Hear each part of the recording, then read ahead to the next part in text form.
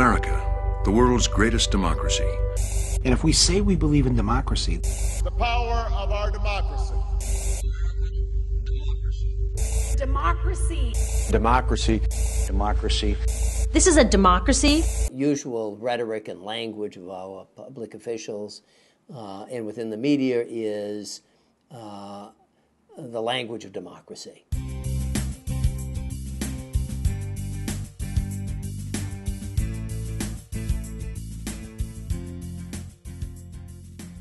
The constitutional principle of Republican government means that the people select representatives to make and carry out laws. Are the American people fit to govern themselves, to rule themselves, to control themselves?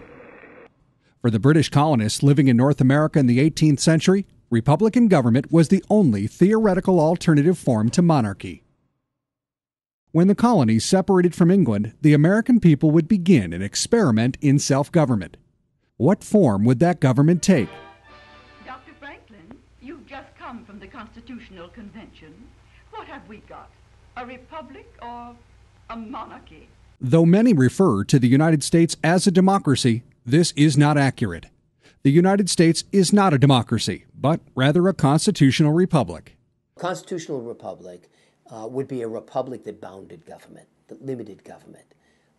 And for the American people of the Revolutionary period, a constitutional government would have been a government that would have respected the rights of the people and afforded certain protections for those rights. And we need to link those two things. Otherwise, it becomes then too easy to fault the system for not being purely democratic. Well, it wasn't intended to be a pure democracy. It's impossible to know everything the founders believed and wanted, and they didn't all feel the exact same way about most issues. But they all wanted to establish a system that would best protect liberty, and they saw that democracy was just as dangerous to liberty as monarchy. The majority could not be trusted with people's rights any more than a monarchy could be. Direct democracy had been tried through history, and it repeatedly failed.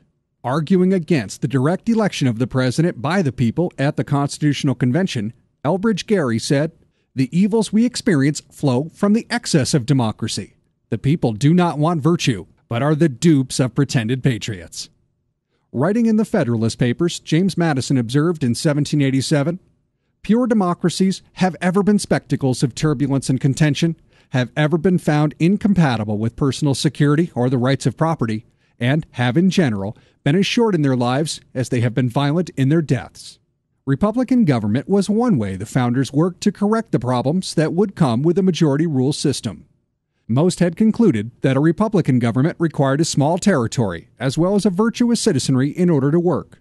While Madison knew that a virtuous citizenry was needed, he turned the small territory idea on its head. A large or extended republic, he asserted, would better protect liberty. The people, he said, would naturally divide themselves into groups, which he called factions.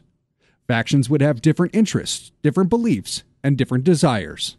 These many different factions over a large extended republic would prevent a majority of citizens coming together to oppress a minority. A further check on the power of the majority would be the election of representatives. Rather than directly governing, the people would vote for people to represent their interests. Madison wrote in Federalist 39, "We may define a republic to be a government which derives all of its powers, directly or indirectly, from the great body of the people, and is administered by persons holding their offices during pleasure for a limited period or during good behavior." So, if the U.S. is not a democracy, why do we often hear the phrase majority rule? Does the majority always rule? Should it?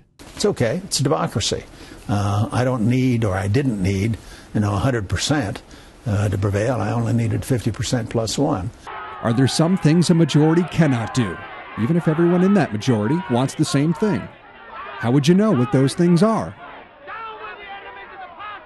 We know, as Abraham Lincoln said in the Gettysburg Address, that the United States of America has a government of the people, by the people, and for the people. And we also know that John Adams warned in 1814, "Remember, democracy never lasts long.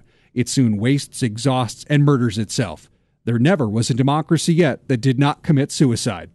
Some have compared a democracy to two wolves and a sheep voting on what to eat for dinner. Democracy alone is not enough to protect everyone's rights. Something more is needed. A study of the Constitution reveals the founders heeded this warning and took many measures, including Republican government, to ensure the blessings of liberty for posterity.